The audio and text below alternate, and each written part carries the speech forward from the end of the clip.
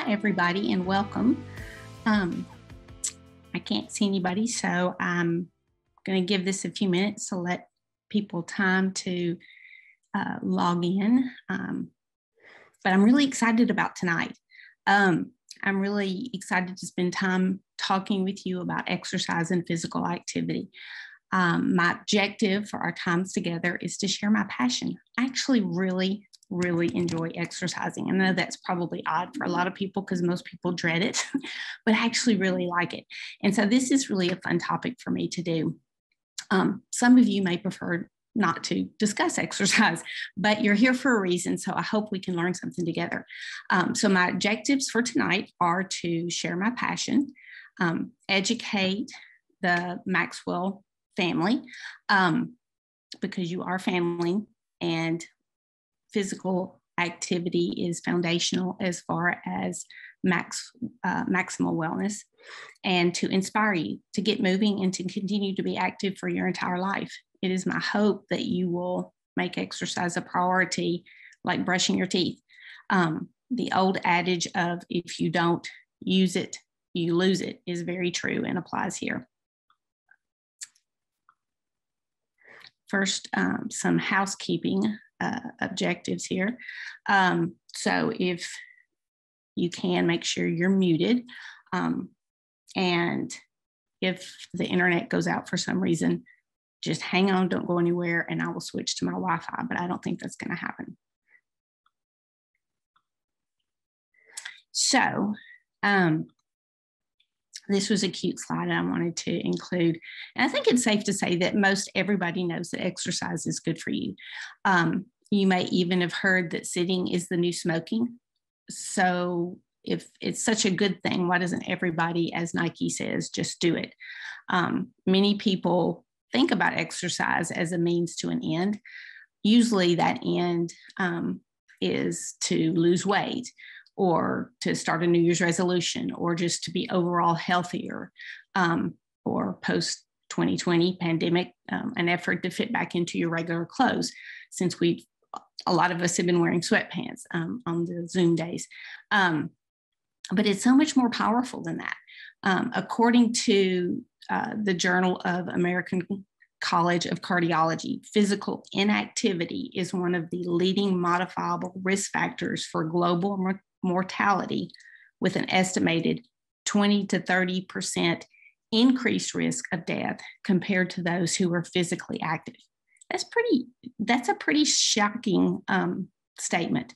And there's an abundant amount of scientific evidence that demonstrates that people that are physically active of all age groups and ethnicities have higher levels of cardiorespiratory fitness, health, wellness, and a lower risk for developing several chronic medical illnesses, such as cardiovascular disease, and compared to those that are physically inactive. So the more active you are, the better. But even a little bit of exercise or even physical activity is beneficial. And that's what I'm going to show you tonight. So this is a little bit of a more serious graphic than the last one. And what it's showing is that the person who's more sedentary, who's sitting most of the time, in other words, their daily sitting time is much greater compared to someone who is more physically active. This graphic is from the Medical Journal of Lancet in 2016. And I like it because it brings home the point that it's not all about weight loss. So one of my goals today is to share the information with you and empower you to have one more tool in your wellness toolbox.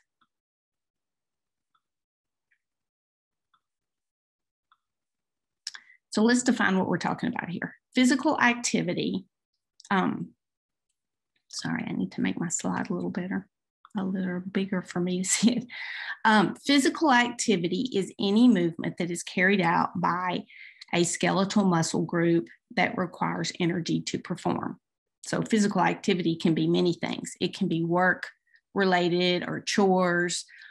It can include outdoor activities, playtime, which we as adults seem to have forgotten how to do because we're so busy working all the time. Examples would be walking the dog, cleaning the house, actively playing with your kids or grandkids, taking the stairs, gardening, etc.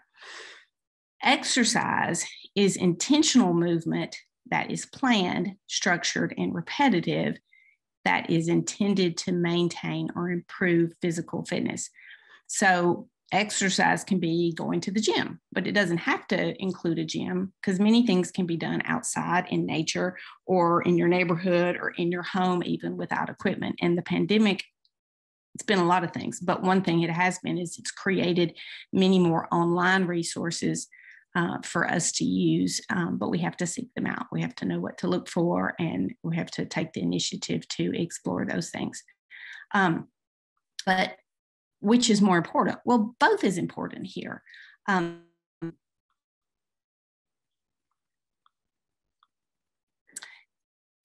much do you need? Well, this is the U.S. Department of Health and Human Services updated their guidelines in 2018, and they pretty much said that to move more throughout the day. That's bullet point number one. The second thing that they recommended is moderate intensity aerobic activity, defined as 150 minutes, that's about 2.5 hours, or 300 minutes, about 5 hours a week of moderate intensity exercise. That means you're working hard enough to raise your heart rate or break a sweat. One way to tell if you're in a moderate intensity aerobic activity is that you'll be able to talk but not sing the words to your favorite song. And that's just kind of a good baseline. A lot of people have wearables now and they can track their heart rate and all that, but we're not getting into all that tonight. So just moderate aerobic intensity would be, you could have a conversation with someone, might be a little short of breath, but you couldn't sing all the words to the song because you don't have that much wind. Examples of moderate intensity activities would be brisk walking, aerobic, water aerobics, riding a bike, dancing, doubles, tennis, pushing a lawnmower, hiking, rollerblading. Vigorous activity is 75 minutes or about an hour and 15 minutes or to 150 minutes or 2.5 hours approximately of more vigorous activities, meaning you couldn't really sing or even talk in full sentences. So you might be doing this kind of number where you're trying to hold a conversation, but you just can't talk. Examples of vigorous activity would be hiking up a hill with a heavy backpack, running, swimming laps, aerobic dancing, heavy yard work like digging or hoeing, singles tennis, cycling, jumping rope. Those are more vigorous activities. Well, do you have to do one or the other, or do you have to do both? No, it's either or it can be some combination of either one. And so it doesn't matter. It really doesn't matter if you do it all in one, 15 minutes a day. If that's all you've got on that day because of other requirements that you have to, other commitments you have to do, that's fine. Just do what you can on the day you can do. But collectively over a week, you want to shoot for these goals. And they added muscle strengthening activity involving all major muscle groups at least 2 days a week. And then balance training for older adults. So are we meeting these goals? Some of you may be, some of you may not be. Some of you may think this is completely overwhelming. So this is a slide that shows us, at least in 2010 to 2015, no would be the answer.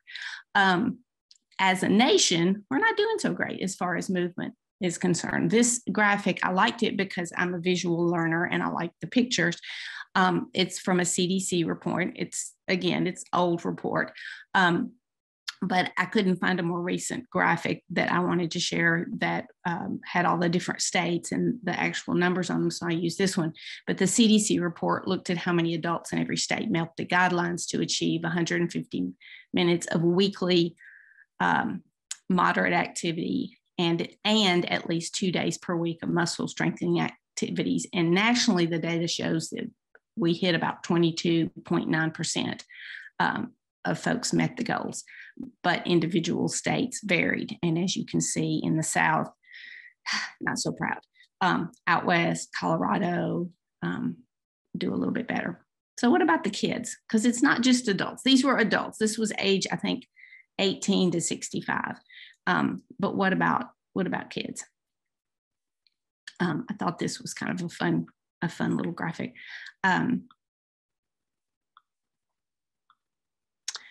So the guidelines for children and teens, so this was like ages 6 to 18. The guidelines are there as well in that same report that came out in 2018. But in our very tech savvy world, most US kids fall woefully short in all age groups. In 2018, the United States report card on physical activity for children and youth, as evaluated by the National Physical Activity Plan Alliance team of experts, score for overall activity rating for our kids is a D-. Now, that doesn't apply to everybody. It was averages. But the bottom line is we live in a very different life than our ancestors did. We live in a land of convenience. I'm personally grateful not to have to grow my own food like my grandmother did.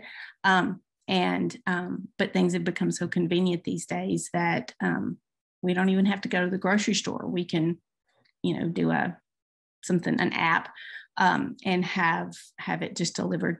And we don't even really have to cook. We can Uber Eats or we can delivery dudes and food just appears at our house.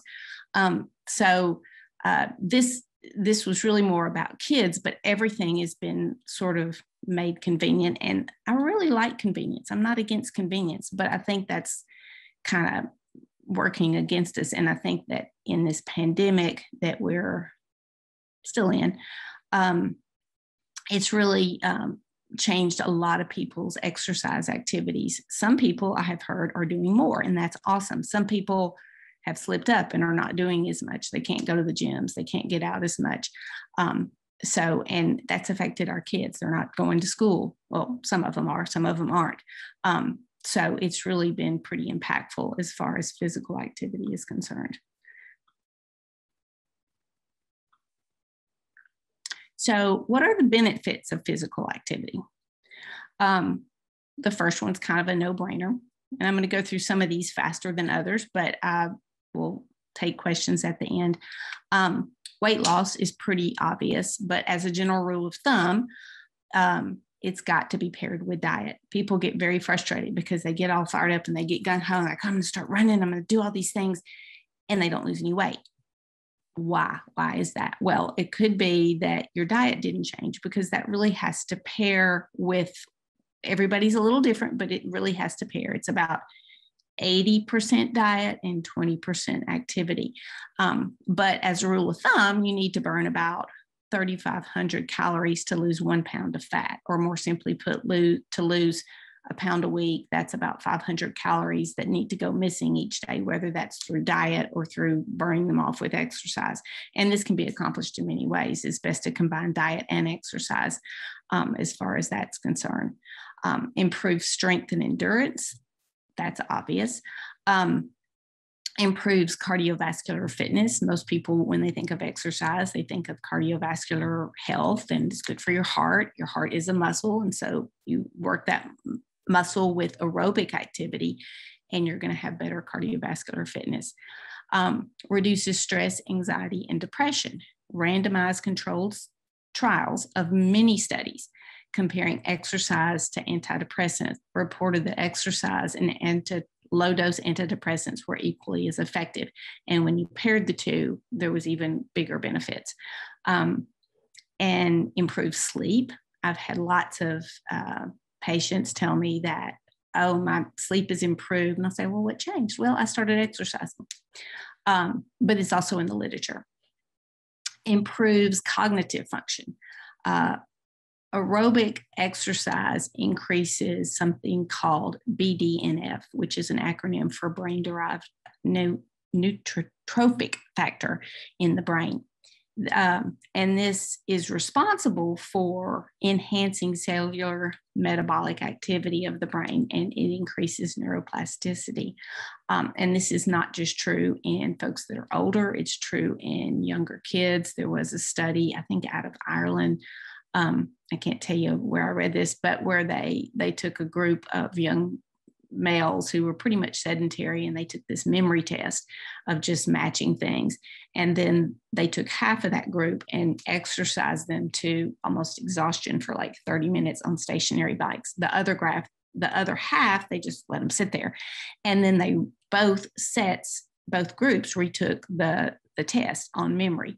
And this would be a short-term memory test. And these were young gentlemen. They weren't older, like in their 20s.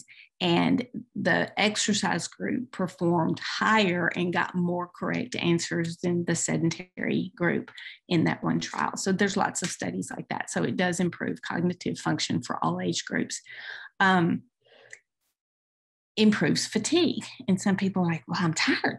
I don't want to exercise. How's that going to help me out?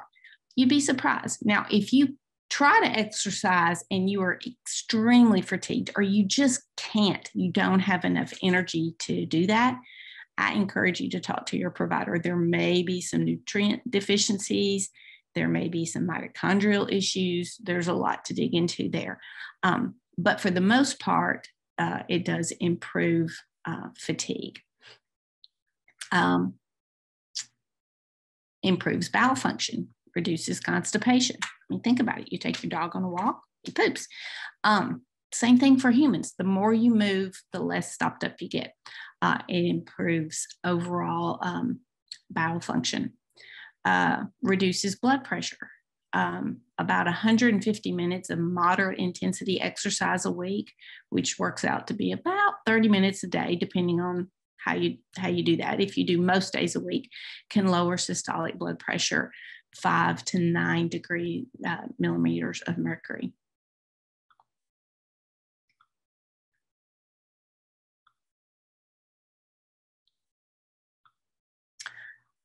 Reduction of blood sugar, and improves insulin sensitivity. And this is a big one because higher levels of insulin in the body create lots and lots of inflammation, and that's really, really bad for the brain and brain health.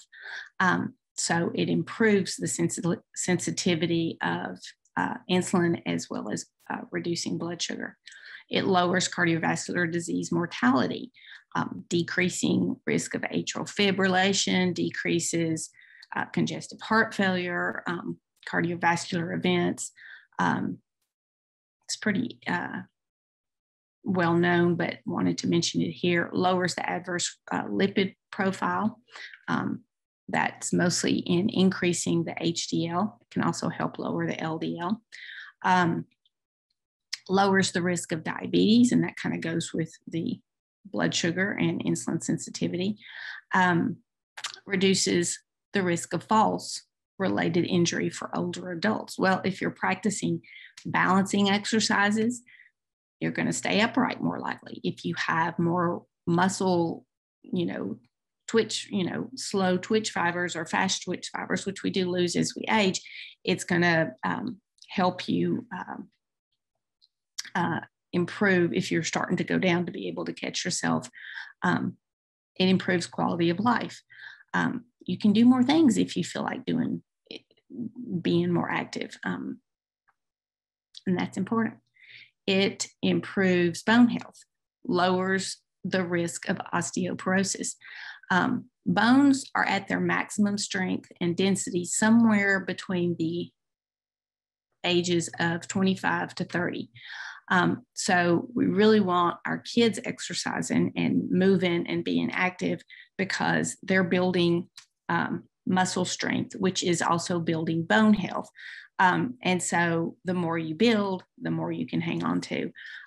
And that is able to be maintained if you're actually doing those weight-bearing exercises. Reduce the risk of dementia. We already talked about cognitive function, but there have been studies, lots of studies that look at exercise with dementia. Improves function and reduces pain in patients with arthritis. that's, most people say, oh, I can't exercise because I've got bad knees. I have arthritis. Actually, if you improve your muscle strengths around those joints, it actually is beneficial. And there have been studies that show that for osteoarthritis and even rheumatoid arthritis, I have several patients with rheumatoid arthritis. They go to physical therapy. They're able to be more mobile and have decreased pain with very targeted, supervised exercise programs. That's huge. Improves immune function.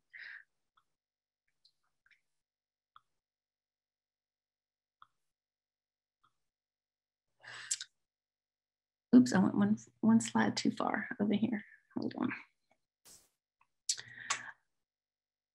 Sorry, I have two screens, and so that's why I'm looking over here to be able to be on the same slide as you are. Reduces symptoms of PMS and menopause, less hot flashes, less irritability. Everybody is up for that. For pregnant women, it reduces excessive weight gain, postpartum depression, and gestational diabetes. Now, you obviously need to follow guidelines in regards to exercising with pregnant, as you're pregnant, and talk to your OB about that. But most OBs will allow you to continue to do some form of exercise with some guidelines throughout most all trimesters. Reduces sarcopenia. Sarcopenia is the loss of muscle mass and function or strength. It is a normal part of aging. Muscle mass decreases approximately 3 to 8% per decade after the age of 30. That's kind of depressing. And this rate of decline is even higher after the age of 60. And this leads to loss of function, lower metabolism, loss of mobility, and loss of independence. None of the things that you want. Muscle is a metabolic furnace. It burns about 35 to 50 calories a day compared to a measly 2 calories per pound of fat. But the sad thing is that as our hormones change and as our activity level changes, and frequently as our diet changes, not always for the better, we end up kind of switching our body composition to more fat, less muscle. But exercise will help you make that shift in a more positive way. Weight training can counteract some of the muscle loss, but it will not stop sarcopenia completely. But you're better off starting out with more muscle in your 20s and 30s. So anybody who's on this webinar that's listened to this, that's younger, now is your time. Start building it up.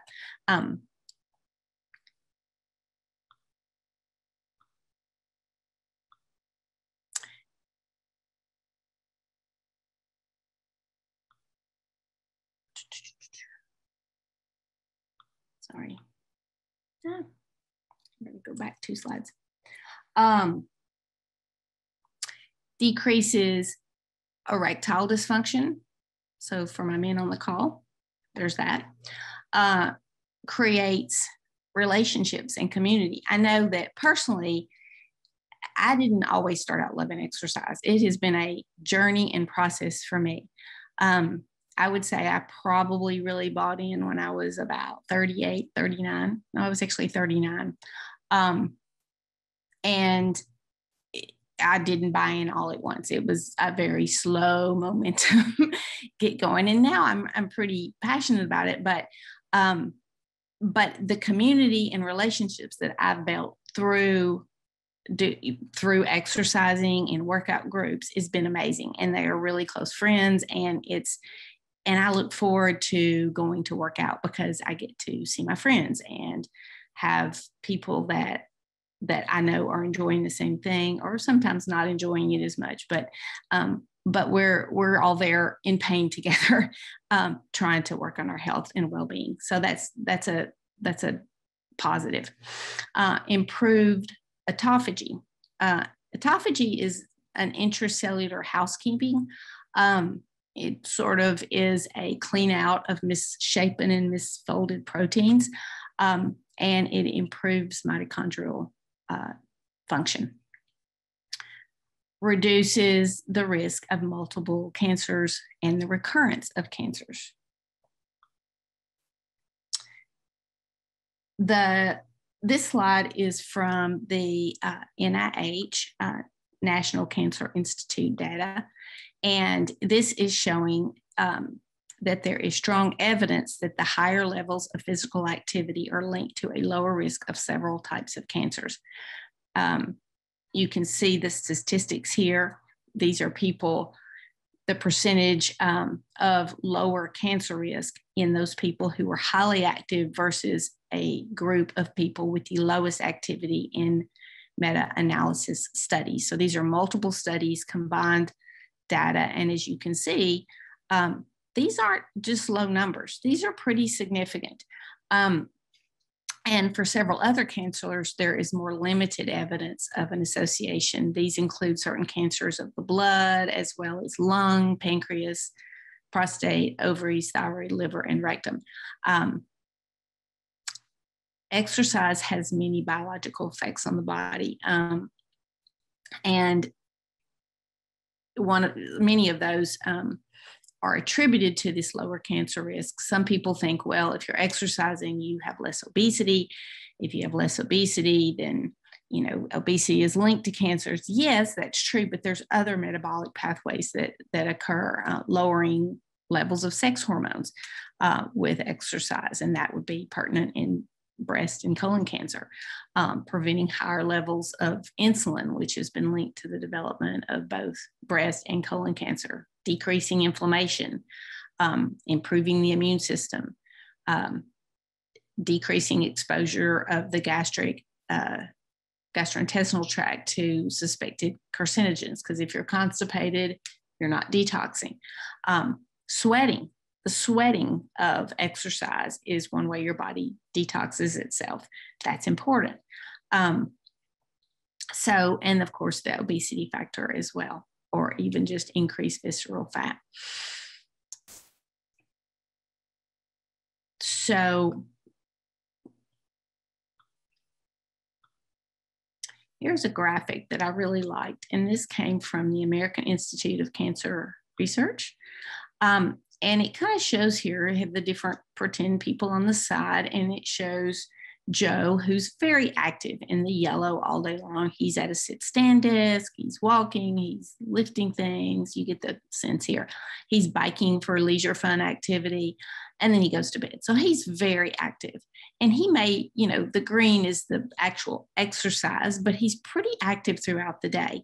And his cancer risk indicator is much lower. In contrast to the person here on the bottom, who is very sedentary with the highest cancer risk, but there's a lot of good spots in between, you know, and there's a lot of, and one reason I like this graphic is because it kind of shows you the more active you are, even if you're doing that 1 hour of really intense workout, if you go and you just sit at home or at work the rest of the day, that, you know, it didn't discount that 1 hour. That 1 hour absolutely 100% counts. But could you do a sit-stand desk? Could you, you know, take your groceries into the house one bag at a time instead of trying to make fewer trips? Could you park further out in the parking lot? Could you take the stairs at work? You know, could you walk the dog when you get home from work and make the dog happy? So really making up for the rest of the sedentary time is important. And I think that's what this slide shows. Now, this slide is specifically about cancer, but you get the gist. So what about exercise for cancer survivors?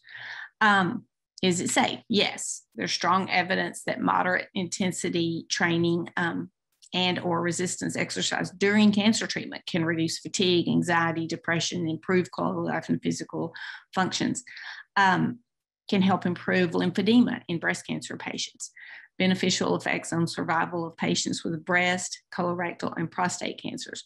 And those are just the ones that have the biggest data. Breast cancer survivors who were the most physically active had a 42% lower risk of death from any cause and a 40% lower risk of death from breast cancer than those who were the least physically active. Colorectal cancer, there's been multiple studies there. And, you know, same with prostate. it's really powerful.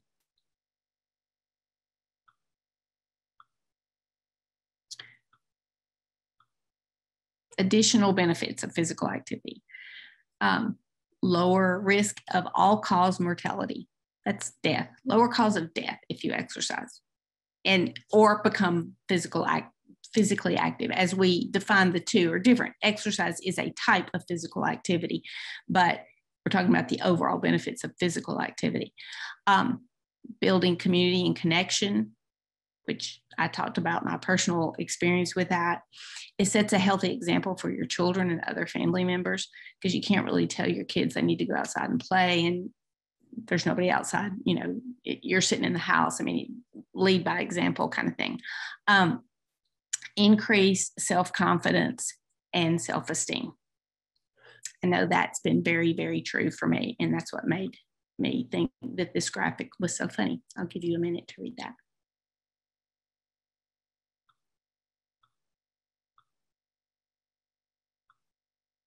So if physical activity has all these benefits and it's free, why not, as Nike says, just do it?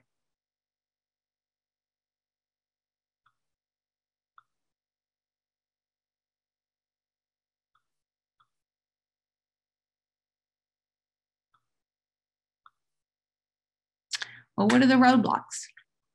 I'm not motivated to do it. Well, it was interesting because as I was thinking about my talk today, I was also thinking about, I did go and exercise today in the same small group that I exercise in. And they're all women. Most of the women are, I think our youngest is 38. It's a group of about 6 or 7. The oldest is in her mid 60s, and we're everywhere in between. And after workout today, I said, what is everybody's motivation for working out today? Like, what is or not today, just in general, what is your motivation to work out? And the answers I got were really funny. One woman said, actually, I got 3 people that said for my mental health. So there's that.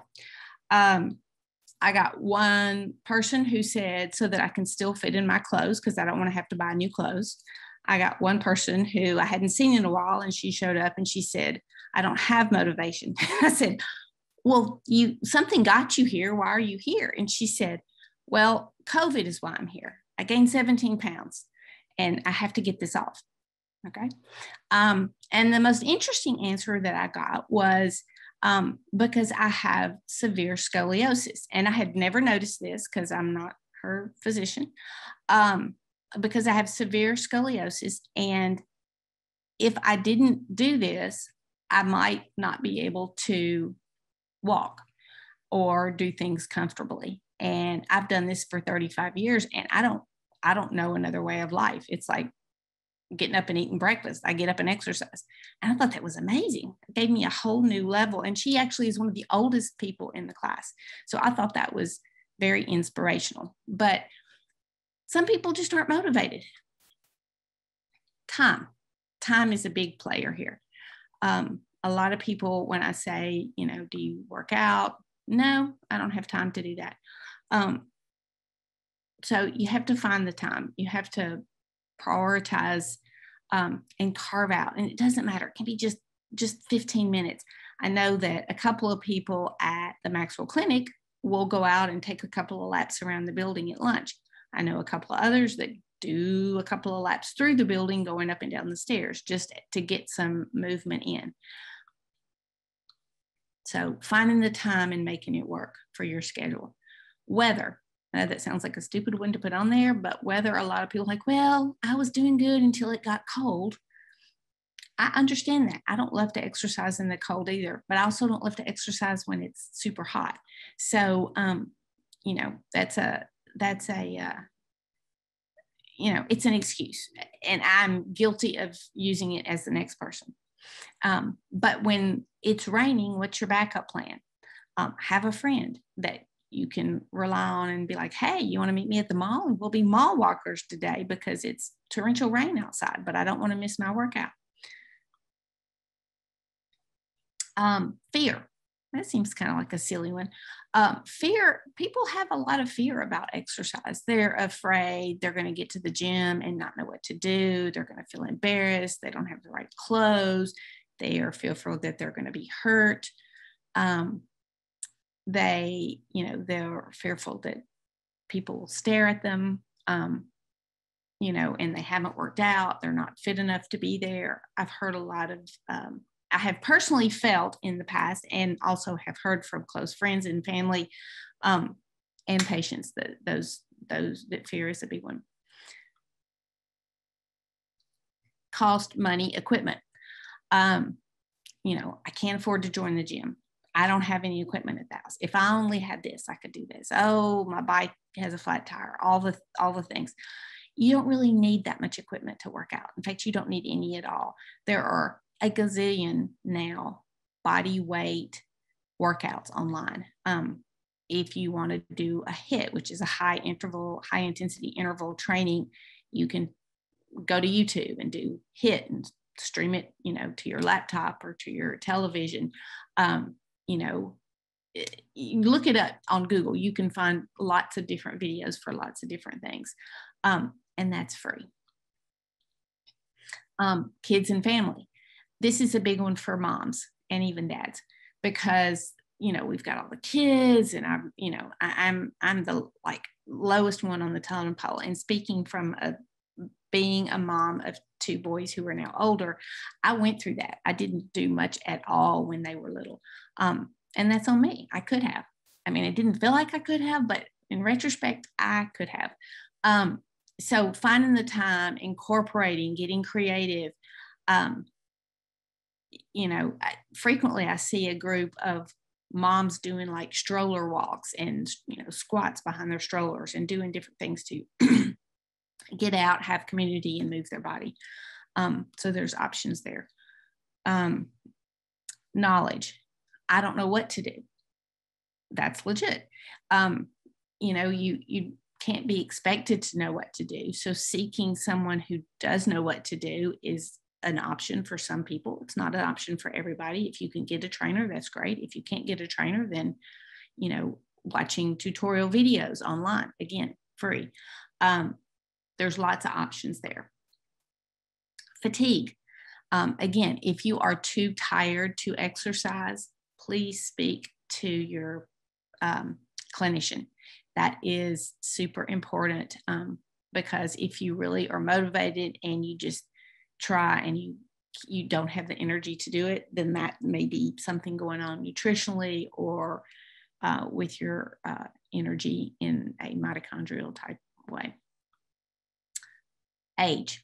Oh, I'm too old. I can't do it. Well, I'm kind of old myself, and I don't feel that old because I do move. And so I think you feel less old the more you move.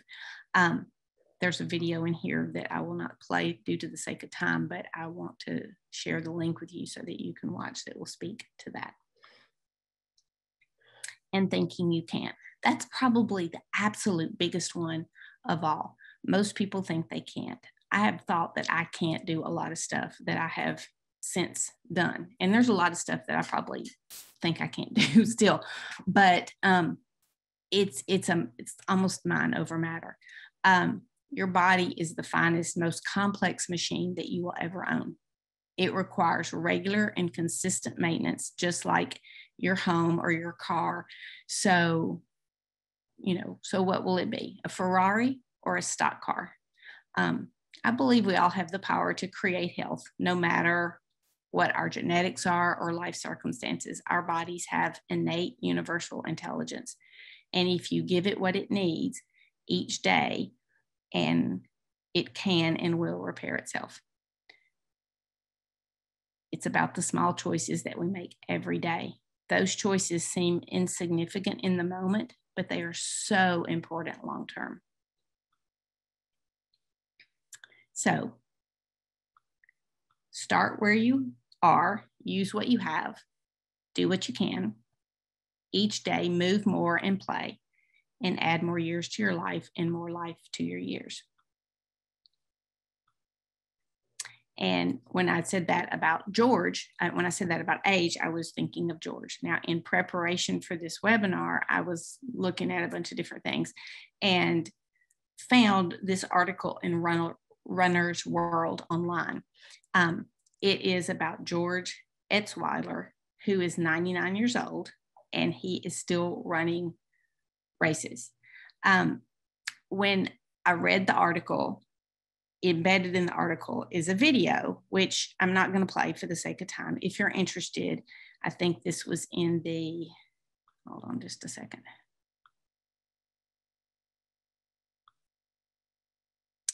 This was in the May 2019 Runner's World magazine, but if you just Google his name, halfway through the article, there is an embedded video, and it actually made me teary when I watched it. He is the cutest man, and he is just a true inspiration. He began running when he was 49 years old, and he just kept going.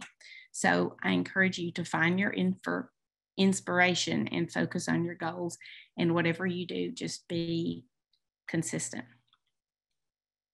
Thank you for your time and attention. And now I am going to answer some questions. It looks like I have some. Sorry, I've been looking over there. I have two screens, and this is the first webinar I've done with this format. So bear with me here, folks. Let's see. I'm going to stop sharing my screen. And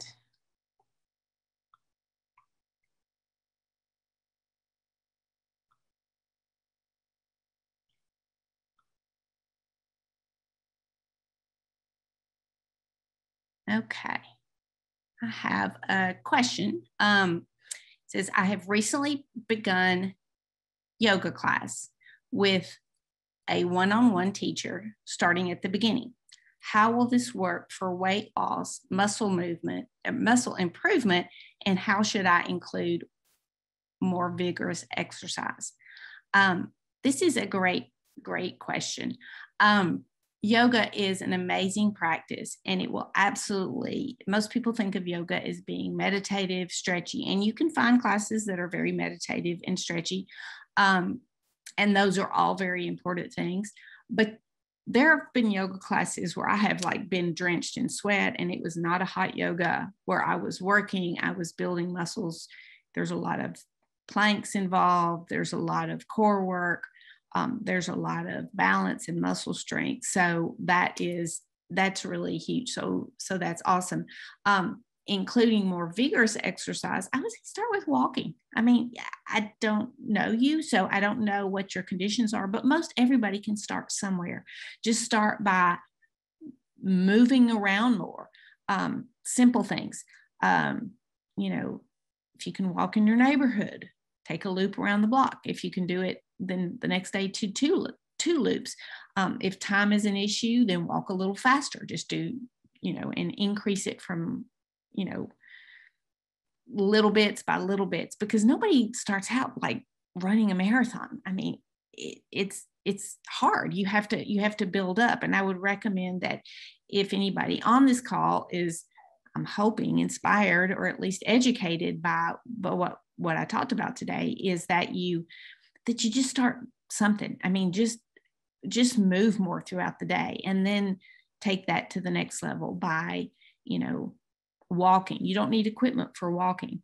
And then looking into things, like high intensity interval training, that can be pretty intense. You can watch some videos online, and if you're like, oh no, I can't do that, I do recommend that you get somebody to kind of, watch your form and make sure, and that can be somebody that's in your house. Like, am I doing what they're doing on the screen? Do I look like that? Be careful who you ask, because you don't want somebody to be critical. But that's important. Second question is functional training compared to other exercise. I am all about the functional training, because and let me explain what functional training is. Functional training is doing movements that we would do in our life. Like, in other words, I think a air squat is a great functional movement, because we all have to get up out of a chair. And that's important. So I'm not going to go through exercises here because this is not really the purpose of this, but I really am a fan of functional exercise. Functional exercise is a mimic of exercise that you do in daily life. So, shoveling, the move, that kind of movement, that's a functional exercise. If anybody's ever tried to dig a hole in Tennessee, we have a lot of clay and it will get your heart rate up.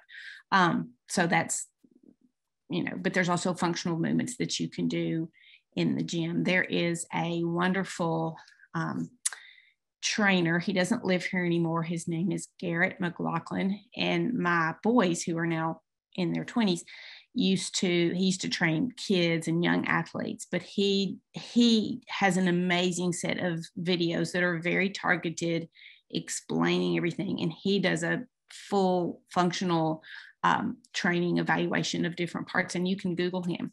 And I will have them add this to the video for the rewatching. I don't know how they do that, but I'll have somebody send you that information or put it available out there. But he's great. He doesn't live here anymore, so you can't go see him, but he does do a lot of online videos.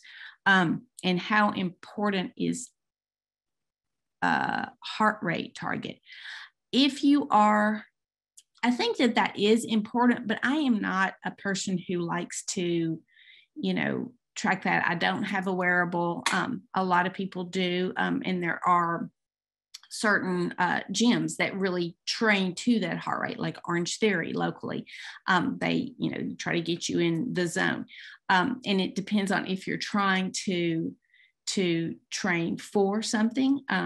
That's important. If you're also trying to hit a cardiovascular, point, that's also very important. But for the most part, I'm not real big on having people check their heart rate. Most people don't want to fool with the numbers. They mostly just want to, know, am I doing enough? And I think if you're getting that vigorous exercise where you're like, if you're walking and your whole gig is you're just walking around the block all the time, and that's great, that's awesome. But could you change it? Could you add hills? Could you add stairs? Could you go faster? Could you maybe run a little bit and do, an interval training where you run for a minute and then you walk for 2 minutes, and then you run for another minute and you walk for 2 minutes. And so I've never, and I guess that's my bias, because I have never done a target heart rate, but I know a lot of people are really big on that. And I think that is all the questions we had for today. So thank you guys for attending. And this will be recorded. You can go back and watch it if you need to. And I will look forward to seeing some of you guys in clinic.